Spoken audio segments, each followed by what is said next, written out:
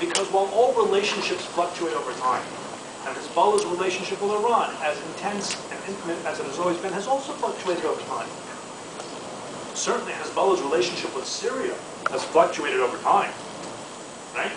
There was a time, shortly after the Marine barracks bombing, when Imad Mughniya, the late head of Hezbollah's terrorist wing, and his brother-in-law Mustafa Badruddin, who I believe is now taken over for him as the head of Hezbollah's terrorist wing, oversaw the bombing of the Marine barracks, sat in a building and watched it with binoculars, and ran away to Iran as things got too hot. Later they came back, and they had to flee back to Iran after not too long. Why? Because at the time Hezbollah and Syria weren't getting along too well. And Hezbollah had carried out some attacks against the Syrian military, and the Syrians were trying to kill Imad Mughniya. Not always, but this particular point. That was one time how they were. Look at how they are today. A very, very different relationship. All relationships fluctuate over time, but it's a fact that back then the relationship was so tight that Iran said, "I need you to do this, do it now," and they did, even though it could have cost them. And that is the way the relationship is now. The U.S. intelligence community for a long time quietly, now publicly, the head of the National Counterterrorism Center, the director of national intelligence testified publicly, describing the relationship between Iran and Hezbollah, their words, not mine, as a strategic partnership, not a proxy patron relationship, a strategic partnership with Iran as the primary partner. And that's very, very telling as we move forward, as we think about where Hezbollah has become over time. Before I continue with the story, I have to make a confession, and that is that this entire project, this entire book was a mistake. I had other things I had planned to do. This was not in my agenda. I had left U.S. government service, I had left the FBI, I was out for about a year or so, I was finishing at the time a book on Hamas. And I got invited to a U.S. government conference here in Washington, D.C., unclassified, but by invitation only, for current and former U.S. intelligence analysts on the Levant. Great.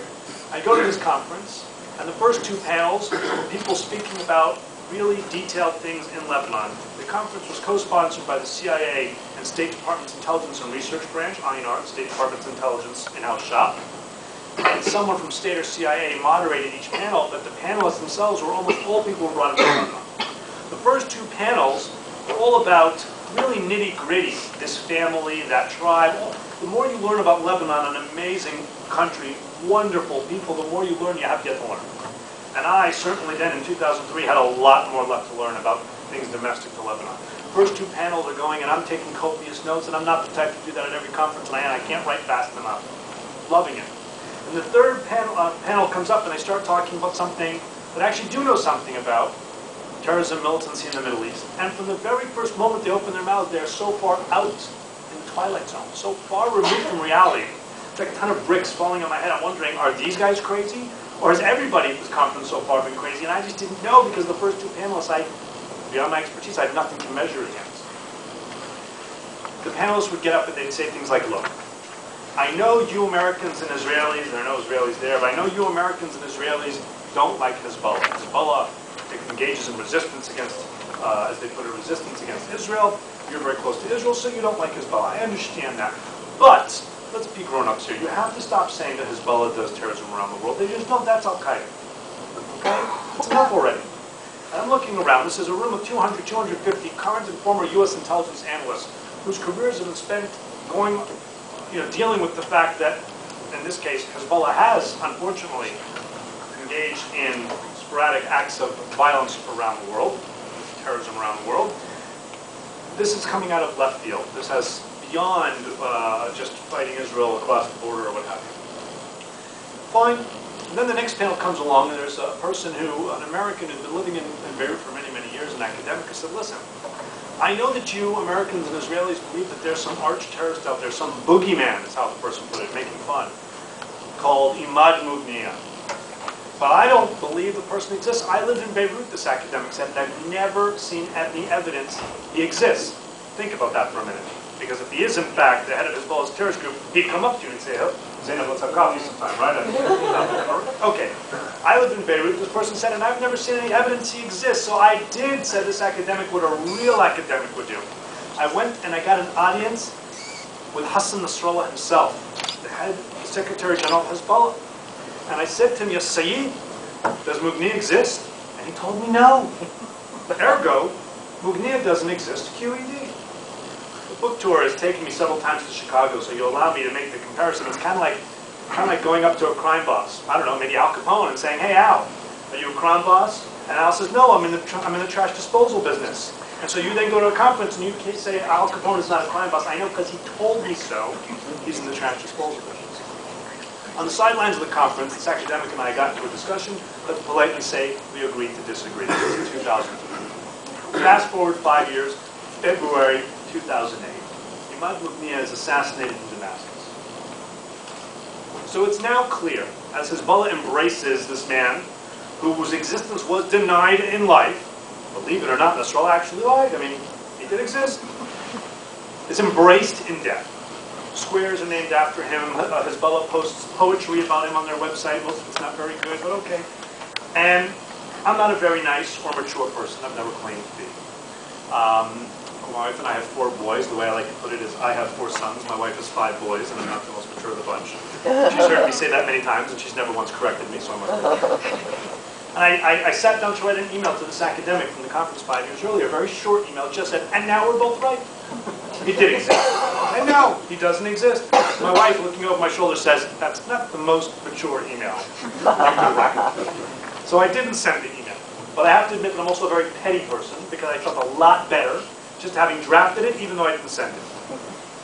A few days later, at his funeral, Nasrallah appears by video teleconference, not in person for fear that he would also be the target of an attack. And he says, "Israel, you want," his words, "open war? I'll give you open war." Meaning, you want to conduct an attack against us in Syria, outside the immediate area? Fine. We'll respond at a time and place of our choosing outside, somewhere around the world. Now, it's interesting, you'll read about it in the book, it's now quite clear from some declassified material that neither Iran nor Hezbollah were entirely sure or convinced that the Israelis were behind the Mughniyeh assassination at the time when Nasrallah made this threat. I think it's quite clear that they are now convinced. I don't know, but probably right, that the Israelis were involved in it. But at the time, they were not convinced at all, but that did not stop Nasrallah from saying that it was the same way that when a bomb strikes, double suicide bombing strikes the Iranian embassy in Beirut, or when Hassaniullah Kis, who actually features prominently in the book, there's a lot of FBI material about him when he was overseeing a procurement network here in North America. When he was assassinated a couple of weeks ago, the Iranians, Hezbollah, will always say that it was the Israelis, whether it was or whether it wasn't. But at the time, they weren't quite so sure. Who were they really concerned about again? The Syrians, which is a whole interesting story. But be that as it may, it only takes a few months before you start seeing a series of plots around the world. First, an attempted attack on the Israeli ambassador in Baku, Azerbaijan, then plots against current and former senior Israeli officials in West Africa, several attacks in the Eastern Med, including in Turkey, and each of them try and fail, and I think that there's a reason. When I was at the FBI, my last assignment was working 9/11. I led the analytical team for Flight 175. Hezbollah was not involved in 9/11. They weren't. The 9/11 Commission report makes some interesting notations. There was a flight with some of the hijackers at one point from Beirut to Tehran, and on that flight was not only some of the hijackers, but some Hezbollahis. But we don't know if that was planned, if it was coincidence, right? Probably not so uncommon for there to be Hezbollah members on flights from Beirut to Tehran. Who knows? Maybe it's something, maybe it isn't. But Hezbollah was not involved in 9/11, and yet they, probably like other groups, all kinds of groups, saw 9/11 and said, "Whoa, we do not want to be caught in the crosshairs of what we were then calling a war on terrorism." They did not want to be put in the same box as Al-Qaeda. And while both Hezbollah and Al-Qaeda are terrorist groups, both of them target civilians. They are very, very, very different. Hezbollah is a terrorist group and many other things. It is, in fact, a political party. You like them, you don't like them, they are. It is, in fact, a social welfare movement. It is, in fact, a standing militia. It is all of those things. But the reason I wrote the book is because you could actually look and find material on Hezbollah's actions within those areas quite openly. When I left this conference in 2003, I did a literature review. How could it be that all these people are saying these crazy things about Hezbollah? Hezbollah never does terrorism. Maybe I thought to myself, I'm the problem. Maybe I only know that they do this because I've worked on these issues in the intelligence community. Maybe in the open source world it's just not so clear. But we did a literature review, and it turns out there wasn't quite as much, but there was plenty of literature on Hezbollah in terms of its open source activities. which is how I ended up writing this book. And I stated at the outset of the book, by the way, I should have mentioned, the purpose of this book is not to be the new book on Hezbollah. You only have to read this. To the contrary, I don't deal in this book with Hezbollah as a political party, even though it is, and it's a very important political party. I don't deal with Hezbollah as a social welfare movement or even very much as a militia. Not because it isn't any one of those things, it is. Not because any of those things aren't important, they are. But because there's tremendous literature out there on those things. The gap, what was missing, was a recognition of Hezbollah's activities beyond. And not just actual terrorist operations, but logistics, finance, arms procurement, all these different types of illicit, criminal, and other activities around the world. And that's what we tried to provide here in the book. So as Hezbollah tried to avenge Mugnia's death in the first couple of years after his assassination, they tried and failed. They tried and failed in large part because when 9/11 happened and they didn't want to be caught up in the crosshairs of this war on terrorism, they literally withdrew from abroad many of their trigger pullers. As you'll read in the book, Hezbollah at one point was maintaining caches of arms in places like Manila, in the Philippines. Different places around the world, not necessarily huge storehouses, a box buried in the ground, but to be able to do things on very short notice if they wanted. But now, at post 9/11, the people who could have done those things, who were actually trained in making bombs go boom and pulling triggers, they were not stationed abroad, they were not on the ground. They left their financiers, their logisticians, their procurement officers, and in a couple of cases, they were so desperate to avenge Mugnia's death that they actually told people who were not trained as assassins or not trained as people to be able to carry out reconnaissance, and had them engage in those types of activities because, well, they were there in Thailand, in Egypt, and other places. They had people on the ground smuggling weapons, putting together chemical precursors for bombs. People who had been functioning quite well for some time, and then they're told, go do surveillance of Israelis, go do surveillance of Americans, and then they get picked up. Not very good operational security, but it's what they had. So in mid-2009, after these successive failures, because frankly their operational capabilities around the world, beyond the militia, had rusted on the vine, they approached the Iranians and they say, listen, Mugnia was important to us, he was important to you, this is definitely true. You need to give us a little more help than usual. And the Iranians said, fine. And for an operation in Istanbul targeting the Israeli consul general there, Iran provided more logistical support than usual for an attack in September 2009 that was also foiled. And now you have this rare situation in the end of 2009, confirmed to me by multiple different countries. And you know, when I mean confirmed, I don't mean you go up to someone and say, hey, I hear from the Americans that this was happening. What do you think? You just have a conversation with them and you let them tell you without leading them along. Independently, several different countries saying, you know, by the way, in late 2009, Iran and Hezbollah are very angry at each other. They're very angry. Hezbollah is saying, you know, Iran used to be a really reliable patron and partner, but now you're more than a little distracted by this nuclear program. And Iran's saying, you know, Hezbollah used to be extraordinarily capable, but now not so much. And this is all put to bed just a few weeks later, not because they resolved their differences, but because in January 2010, somebody places a magnetic sticky bomb in the car of Professor Mohammadi, a nuclear scientist in Iran on his way to work, and kills him. And the Iranians, as you can imagine, are very angry, as we would be angry if something like that happened here on the streets of Washington. And they call in the Quds Force, and they call in Hezbollah, and they say, that's it, no more bickering. This is how it will be. Quds Force, you are going to establish a new unit, they call it Unit 400, and your job is to assassinate diplomats from countries trying to undermine our nuclear program. And we saw plots in the Republic of Georgia, and in Thailand, and in India, and in Azerbaijan, and in Africa, Africa targeting the Brits. There was an assassination of Saudis, most of them targeting Israelis, but in Azerbaijan targeting not only the U.S. ambassador, not only other members of the U.S. Embassy, a plot specifically targeting American interests, but also members of their families, which is crossing an unwritten red line. And by the way, at least one of the two people who was tasked with setting up Unit 400 is someone we've known well, because at one point he was an Iranian agent stationed here in Los Angeles, targeting Iranian dissidents here in the United States without much success, in part because law enforcement authorities were quite aware of him and weren't very much on top of him. He fled the country before being arrested, started doing the same thing in London, also without great success, and gets promoted to this Unit 400 thing. He's not a very capable guy, which explains why we now know he personally, individually, went and did some of the pre-operational surveillance in Thailand, in Baku, in Georgia, and in India, and in each of those places used the exact same SIM card, which is not the best operational security. Meanwhile, though, Hezbollah was given two tasks. The first is stop. Just stop. You admitted yourself, you've rusted on the mine, your capabilities aren't what they once were, so here's what your first assignment is. You take 6, 7, 8 months off. You recruit the creme de la creme from your militia, from the Muqawama, from the Islamic resistance, which during all this time the terrorist capability had kind of rusted. The Muqawama had been built up quite significantly, and their military capabilities, as we're seeing in Syria, are quite good. And the Israelis would be the first to tell you.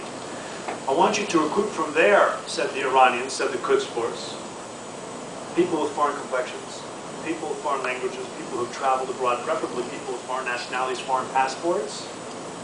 And then, once you've taught them the dark arts, we've taught them the dark arts, then and only then, dispatch them to target Israeli tourists around the world. I know, said the Iranians, to target some Israeli citizens, some Israeli tourists, that's an insufficient, embarrassingly low-level, soft target. That can't be enough to avenge Mughniya. To avenge Mughniya, the Prince of Hezbollah, you have to hit a similarly senior, current, or former Israeli official. Fine, let that continue. That plot line continues, but to exact the cost on the Israelis, said the Iranians, for what we, the Iranians, perceive them to be doing on their own in tandem with other Western powers, targeting our nuclear program, to send a message to them, all you have to do is hit some civilians. And they did. We saw plots in many different places, and of course the one success in Burgas, Bulgaria. Killed one Muslim, Bulgarian, European citizen, 5 Israelis, and wounded several dozen more. Now, it's not like on TV, Homeland or other television shows, which as a former FBI person I have a very hard time watching, because that's not how it is. A, it's not that exciting. Most of the time you're sitting at a desk doing really boring things. And B, every time in like the 24 in particular, almost every commercial ends with a bomb going off and his phone gets destroyed. And by the end of the commercial, he's got a new phone. Do you have any idea how much paperwork, time, and headache it takes to get a new government-issued phone? Anyway, it's not like on these TV shows where in those cases where a terrorist group or other illicit actor for that matter engages in really good operational security, they necessarily succeed. And when they make mistakes, they necessarily fail. And I'll just show you from the examples of Hezbollah in Bulgaria where they made big mistakes and succeeded. And a week and a half earlier in Cyprus, where they had incredible operational security and failed. Hezbollah did exactly as they were told. They went out, they recruited foreigners. Within 6 months, in Thailand and in Cyprus, 2 Lebanese, Swedish dual nationals are arrested. They both have since been tried and convicted. Not by an American court, not by an Israeli court, by a Cypriot court, by a Thai court.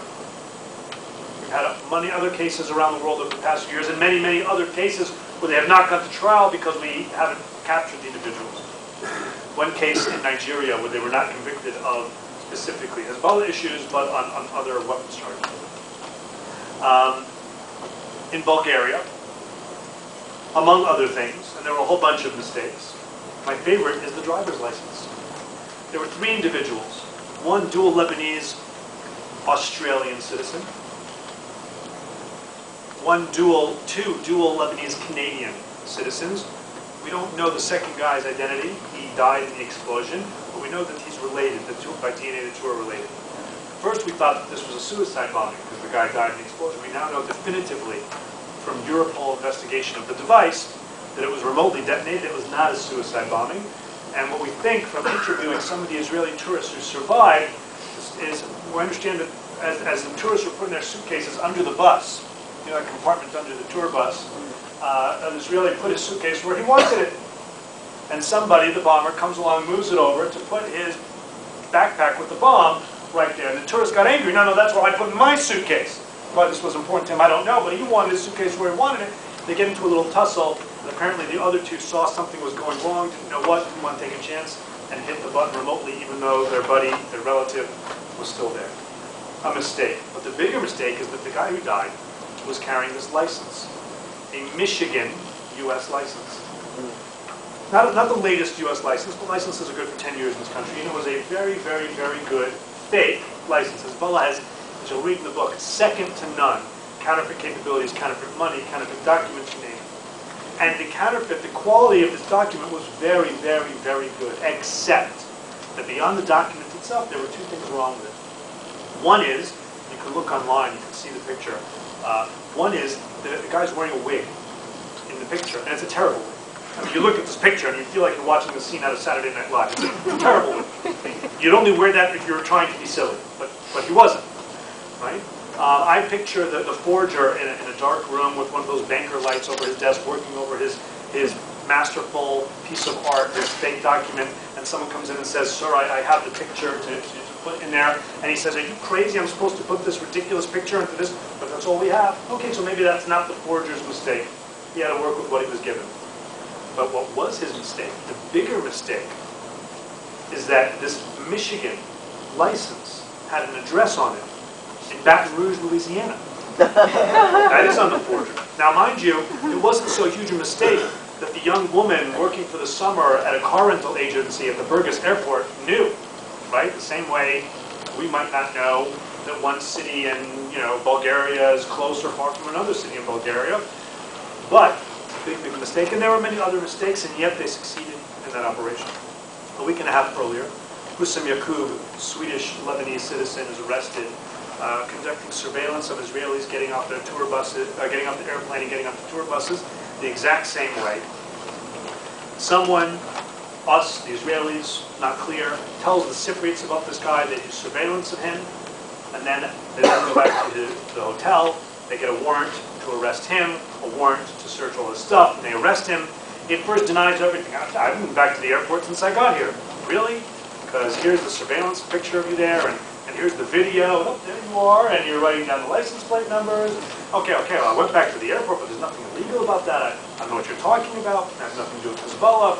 In fact, he had very good R2I, resistance to interrogation training. Same type of training we teach our military, our intelligence professionals. And that is, again, not like on TV. In the real world, you don't train people never ever talk if you get captured. There's no such thing never ever talk. What you teach people is, at first, the first 2 days, either don't talk at all or deny everything. And then the next few days or a week later, you can say some, but don't say all, and maybe weave in some truth and some falsehood. And then eventually, a week, 2 weeks into it, just tell it all. The point is, so that if I get captured, you and you and you, the rest of my team, you can all get back to safety, roll up, and that's what you're trying to do. And he does that very, very well. But ultimately, after first saying, well, okay, I told you I wasn't Hezbollah, right? Well, actually, I was. I was recruited by Hezbollah. But he told the whole story. I was recruited by a guy named Rami. I'd never met him before. This guy, Rami, approaches me on the streets of Beirut at this falafel stand, and I have no idea why he approached me. And he comes up with this whole cockamamie story. A couple of days later, he says, by the way, remember I told you about Rami? Rami doesn't exist. Here's how I was actually recruited. And when was he recruited? Well, you might think, because I just told you, that in January 2010, the Iranians told Hezbollah to recruit just guys like him. Maybe he was recruited sometime around January 2010 or afterwards. And that'd be an informed and wrong guess. And so you might think, because I just told you, that they decided to try and avenge Mufti's death after February 2008, so maybe he was recruited sometime after February 2008. And that would also be an informed but wrong guess. We know he was recruited more than a year earlier. Early 2007, Hezbollah was already looking in this direction. They had already sent him to Cyprus on multiple missions using incredible operational security. No rush, very slowly. The first few times you go to Cyprus, a vacation. We'll pay for it. And all you have to do is meet people, befriend people, pass your card around, and you keep going back. And after a while, there are a whole bunch of people in Cyprus who know you. He can't be a Hezbollah terrorist. I know him. He's my friend. You'll read about the whole story of Hussam Yaqub. It's an amazing story. At the end, in the last interview with Cypriot police, and I have the entire transcript, the official Cypriot government transcript from the interrogations. That's what I'm quoting from, not from some New York Times article or from some unattributed interview. This is direct quotes from the Cypriot government transcription of their meeting with him. And I'm not doing the translation either. This the official Cypriot government translation by an official translator, he says in the last mission, the past couple of days, he's admitted that he's Hezbollah. He's admitted that he's done the surveillance of the Israelis. But he's insisting this is not terrorism. This is resistance. It's completely different. In his mind, if you blow up a busload of Israeli civilians, but it's for a cause called resistance, it's not terrorism. And he believes this. And he says to them in the last day, look, he says, I told you I'm Hezbollah, yes, and yes, I did that surveillance, but, he said, and I quote, I was just, quote, unquote, not my words, I was just carrying out surveillance of the Jews. This is what my organization does all over the world. And he's saying it kind of incredulous, like, what's the big deal? This is what we do. This is not terrorism. I told you I'm Hezbollah. We do surveillance of the Jews all over the world, but why is this a big deal? I'd argue that's a big deal. I'd argue what Hezbollah is doing in Syria today is a very, very big deal. And in some ways, it's a bigger deal for Hezbollah than for anybody else. Wrap your heads around this. Hezbollah has spent tremendous amounts of time, and frankly Iranian money, trying to present itself as a resistance organization. It tries to build, again, Hezbollah's words, not mine, a culture of resistance in Lebanon, especially since the Israeli withdrawal from southern Lebanon in 2000. Especially since after that, the July 2006 war, which Nasrallah himself admits was a mistake, and admits that started because he sent people to kidnap Israeli soldiers from within Israel, across the border of Israel proper. And especially since Hezbollah took over downtown Beirut by force of arms, not 2 years later in 2008. You have to build this culture of resistance to still have standing without the raison d'etre of needing to push Israel out of Lebanon, they're out, and trying to explain to people why it is you started a war the Lebanese and Israelis both didn't want in 2006, and targeted fellow Lebanese, literally killed fellow Lebanese in 2008 when the government of New Zealand banned Hezbollah's military when they cited the takeover of downtown Beirut in 2008 by their definition as an act of international terrorism. Well, today, tell me what resistance Hezbollah is doing in Syria. They're not resisting Israeli occupation in Syria. Now they will say time and again, and fewer and fewer people believe in Australia says, in Syria we are defending the Palestinians. Okay, sure. But this is undermining their position. Right now, you want to ask me who assassinated Hassan Hulaquis? I don't know. Could have been the Israelis. I don't know. They do that type of thing. But frankly, much more likely right now, coming right after the double suicide bombing at the Iranian embassy, Hezbollah's greatest, most immediate enemy and threat right now is not the Israelis. It's the Sunni rebels in Lebanon and Syria both. Wrap your heads around this. Hezbollah spends tremendous amounts of time, the media, your website, trying to convince fellow Lebanese that everything it does is in the Lebanon's interest. You may not understand, you may not agree, but the war in 2006, everything ultimately in Lebanon's interest. It's not in our interest as a party. It's not in the Shia interest alone. It's just that one segment, that one sectarian ethnic segment of the larger Lebanese community. Certainly not in Iranians' interest. It's first and foremost in Lebanon's interest. And if it's also in some other interest, that may be too. But it's always we are doing what's in the best interest of Lebanon. You can't make that argument with Syria. In Syria, Hezbollah, long before Al-Qaeda was organized in this war, helped take a rebellion that became a civil war and transformed it into a sectarian conflict that respects and knows no boundaries and is bleeding over those boundaries east and west. And we're seeing that today. And if you're a Lebanese, are Lebanese here in the room? I'm not. But if you're Lebanese, tell me if I'm wrong, of any confessional faith community, your greatest fear is in the civil war, which Lebanese have suffered far more than they ever should have. And what Hezbollah is doing more than anybody else is increasing the likelihood, God forbid, of renewed civil war in Lebanon. To say that what you're doing in Syria is in Lebanon's interest is ridiculous. Hezbollah has created a situation where it has put itself on the top tier of our international terrorist concerns. Not only because it is back in the terrorism business since 2008 in ways it hadn't been since the late 1980s, early 1990s. And in Europe, but also what it's doing in the region. For some European governments who decided to ban the military and terrorist wings of Hezbollah, Hezbollah plots in Cyprus, in Bulgaria, recruitment in Denmark, other activities in Europe, that was the driving factor. For others, like France, the driving factor was look at how they are undermining stability, not only in the region, not only next door in Lebanon, but in Syria, but in Lebanon. And they have created a situation where they are facing a tremendous ideological crisis. Because they are not fighting the Israelis. And frankly, right now, with the exception of Israelis targeting weapons transfers to them, the Israelis aren't fighting them. Among the things that were most amazing to me in the book was the fact that while it's well known that Hezbollah and Israel fight each other, it's less well known what happens abroad. While some people are aware of the bombing of the Israeli embassy in Buenos Aires in 1992, and the bombing will be 30 years this July of the Amia Jewish Community Center in Buenos Aires on July 18th, the same day of the Burgas, Bulgaria bombing just a couple of years ago. The Khobar Towers bombing in the eastern province of Saudi Arabia, where there's a whole lot of tension going on right now, as we were talking before. There's a lot less knowledge of what Hezbollah does in the Western Hemisphere, certainly in North America, where the activity is tremendous, and Africa and Southeast Asia. So, for example, while most people are aware of the Amia bombing in 1994, in July, very few people are aware, and fewer people still, of the details of how Hezbollah came this close to blowing up the Israeli embassy in Bangkok, Thailand, just a few weeks earlier. And what I was able to do is get from several governments in Southeast Asia their, again, not American, not Israeli, but their police and intelligence reports of these attacks. The bottom line at this conference in 2003 is that no one had bothered to do this research. It wasn't stuff you could do research by Google. You had to get off your rear and either travel the world and or wait till people came here, and I did both. But meeting with people from Argentina and Chile and Singapore and Thailand and the Philippines and Jordan and Kuwait and almost every European country and Canada and Israel, the United States and but all over the world. I mean, the Romanians had a file.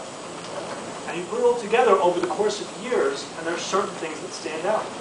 Hezbollah does have a presence around the world, but they're not like Al-Qaeda. They won't hit you every time they can. But for Hezbollah, violence is no more or less a legitimate tool than anything else. If I can get you to do what I need you to do without violence, fine, that's fine. I don't need to use violence. But if I can get you to do what I want you to do even faster or easier with violence, then that's fine too. It's no more or less legitimate, illegitimate, comfortable, uncomfortable. It's just a tool. And the other thing that comes out, and with this I will finish, is how over the years, from the Beirut bombings, and certainly through today, as we discussed, the strategic partnership with Iran, again, fluctuated sometimes over time, but always intimate, always strong. And you don't need to take my word for it. And this is not me coming to that conclusion and writing a book about it. This is me traveling the world and getting documents, actual documents, court documents, police documents, from everywhere, from the French to the Chileans and everywhere in between. And what you see all these different governments reporting is not only the Hezbollah presence and the nature of their activities and the criminal activities that are going on, but the intense relationship with Iran.